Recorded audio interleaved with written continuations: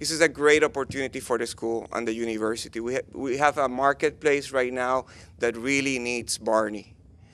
I had to tell you that one of the challenges that we have when we're doing international and global commerce and trade right now, and not only through the school, from my university as well, but also through the company and all the other things that we do, we have one of the biggest challenges that we have is dealing with structures that do not follow the business rules, do not follow actually leadership patterns, and they don't have good business management etiquette neither. So it's not only about the training as a business person, it's also in terms of the social responsibility that you're supposed to have and the ethical rules.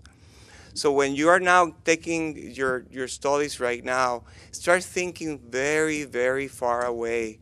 Don't think about the paper that you have to finish or the exam that you're taking the other day, next day, or the test, but essentially put your goals very, very far away and very long distance, because you're going to meet all of them if you work hard for them.